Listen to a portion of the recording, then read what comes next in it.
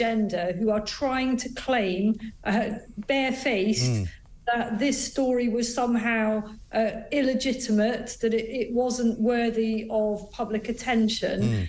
It's entirely and amply clear that this presenter, who is, widely felt to be the voice of the nation, has systematically behaved at the very best inappropriately, an extremely questionable use of his influential and powerful position. And it is overwhelmingly in the public interest that Sun newspaper reported the story.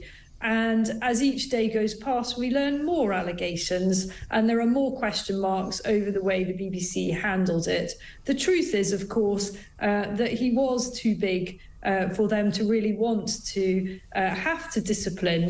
He was perhaps their single biggest star.